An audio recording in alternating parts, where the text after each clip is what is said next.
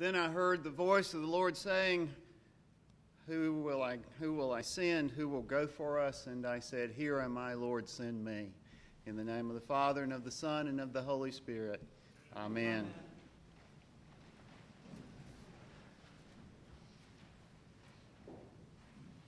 It was a transitional year. The king had died, King Uzziah. And with his death, there was a transfer of political power and all of the uncertainty that goes with it.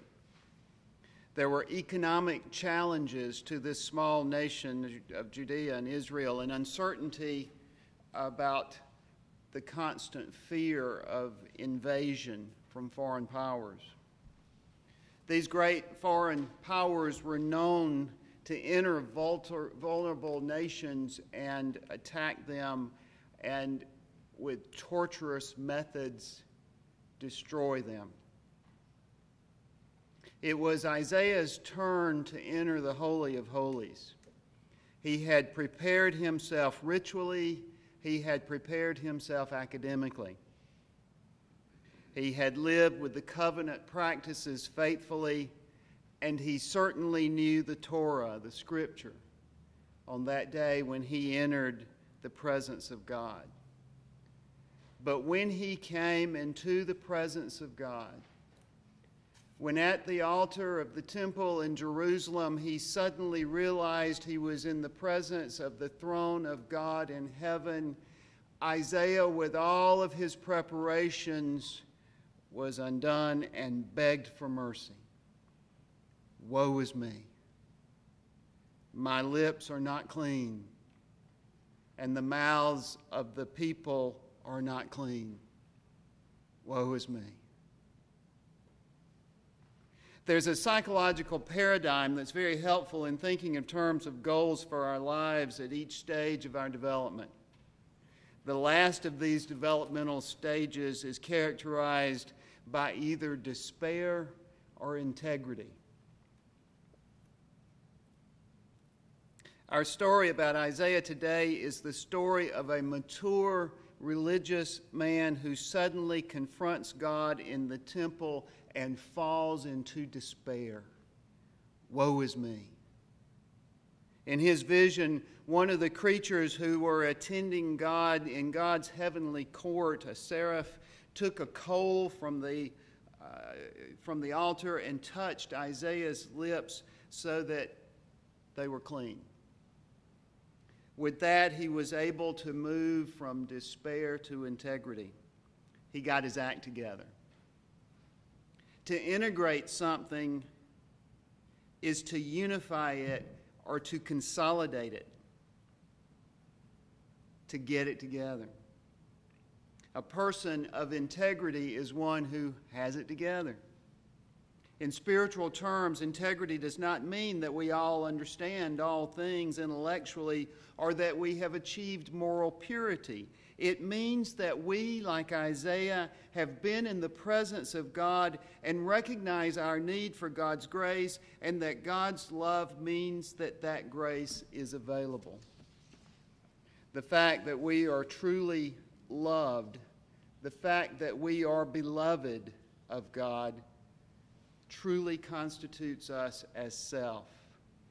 That is what helps us to get it together, not what we think. Descartes said, I think, therefore I am. But faith tells us, I am beloved of God, therefore I am. My identity is in relationship. That's integrity.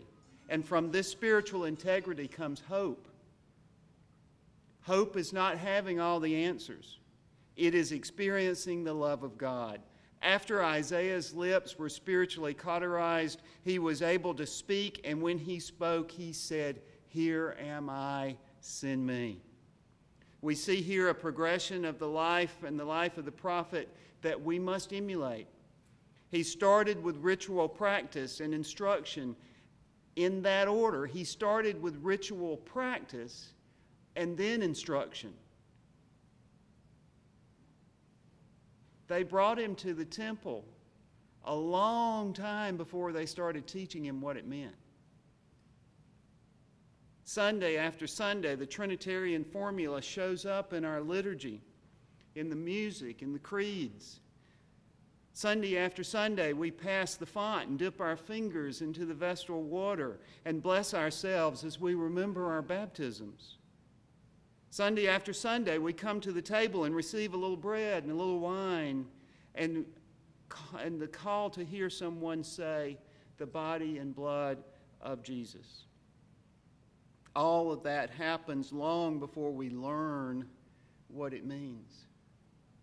We experience grace, as Isaiah did, when through the Holy Spirit we are translated from this beautiful space to the beautiful space, from the Lord's table to the Lord's table, where the banquet of the Lord is served with all his saints, with all the heavenly attendants, and where we participate in that beautiful, eternal banquet.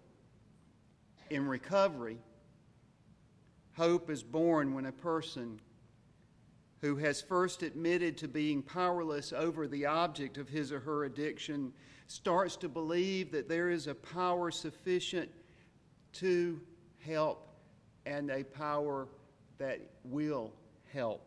When we move from the recognition of our own powerlessness over evil to faith in God and Christ, that begins the final assault on evil, we have hope. Remember Paul's threefold summary of the gifts of the Spirit?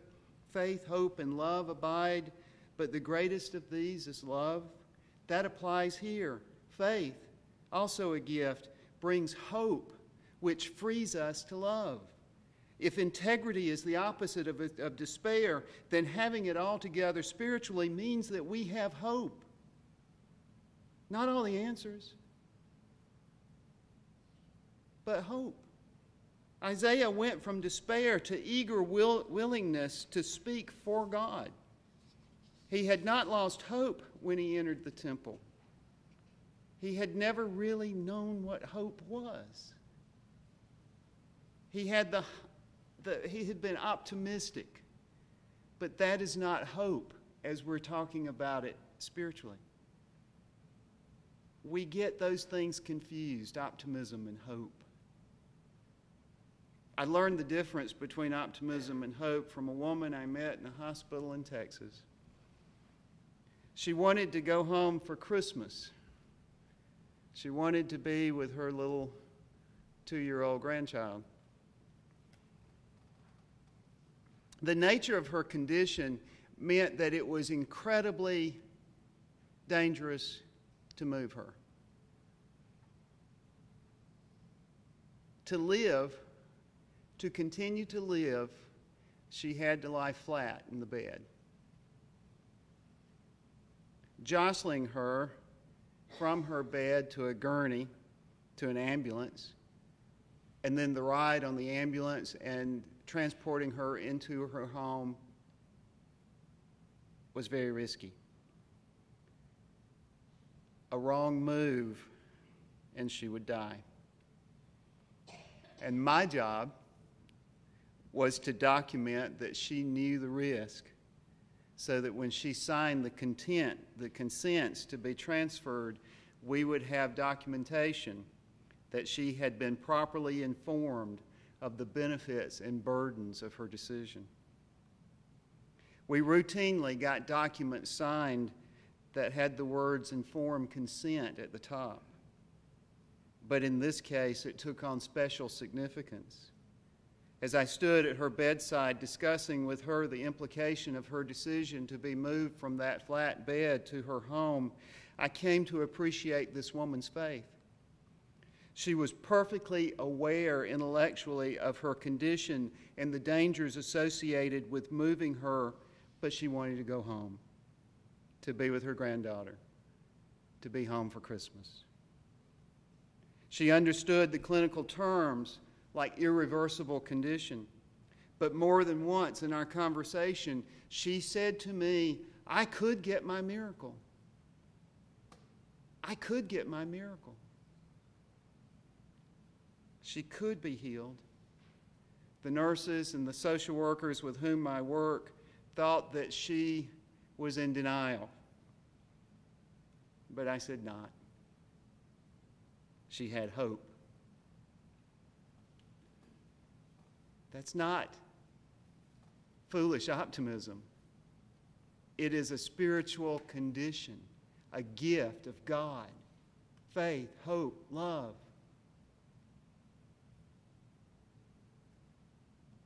She was not expecting God to heal her, but apparently she had experienced what Isaiah experienced in the temple, what we experience with Holy Communion. She had been in the presence of the wonderful and mysterious God who loves us. She had it together. She had spiritual integrity. She was not in despair. She had hope. Today is Trinity Sunday, and what does a preacher say on Trinity Sunday? Do I try to explain the Trinity with similes like a three-leaf clover? Do I try to be clever? 1 + 1 + 1 = 1? No. That's all inadequate. Do I say that it's a great mystery and shrug my shoulders and be done with it? No. We need to understand why we believe God is both one and three. On top of that, we find ourselves today, as Isaiah found himself, in the midst of political turmoil and an ever-present threat from abroad. And we are in the time of transition within the church.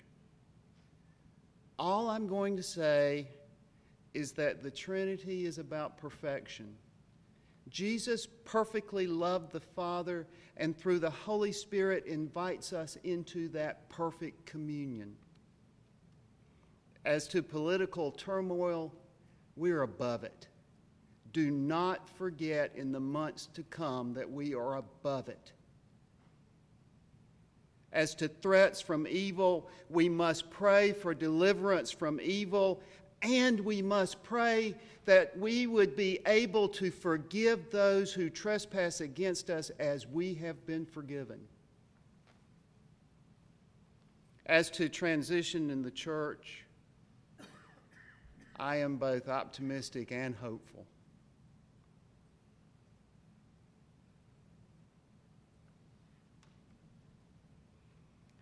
I saw a very articulate man yesterday, escorted from the midst of the congregation to the altar of the great nave of the cathedral to receive congratulations and ovation from the council. He stood there with a look that I can't really describe.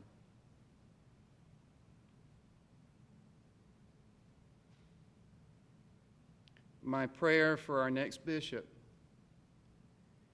and my prayer for each of you is that confronted with the holiness of God, there will be a moment of despair. Woe is me.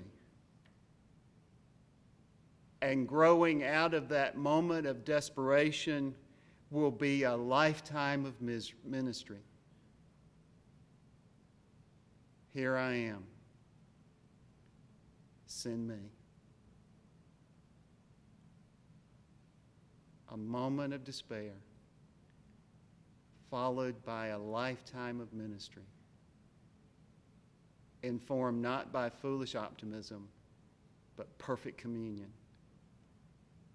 The gifts of the Spirit of God summed up for us as faith, hope, and love. And the greatest of these is love.